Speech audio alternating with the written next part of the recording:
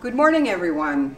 My name is Terry, and I am here at the City of North Miami Beach Library doing the English Cafe today with you. Do you remember the last time we did words that were functions? They were compressed words. As you probably know, in the United States, people tend to speak not only fast, but they reduce a lot of words. They are also called reduction words, and there are many of them. But right now, we're going to try to go over the most popular ones, okay? For instance, your. This word, as is spelled out, sometimes is shortened like this, as in this sentence. Is that your brother? Your brother. Is that your brother? Do that in your house. Do that in your house. Your. Not your. Can you show me your book? Can you show me your book? Your. The pronunciation is quick and it bonds the sentence together. Your. Can you show me your book? How about this one? This is close, like your, but it is our.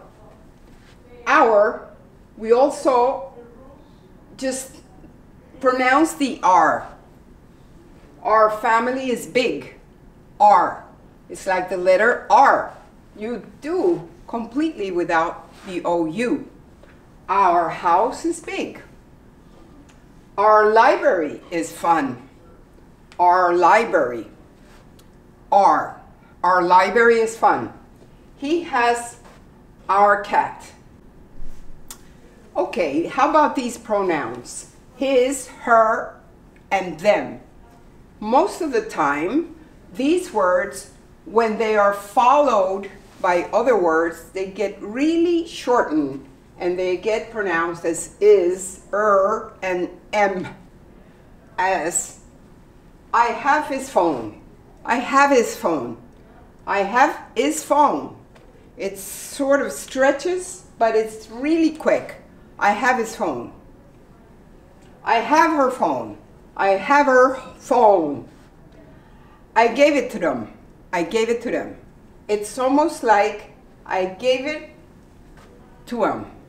I gave it to them.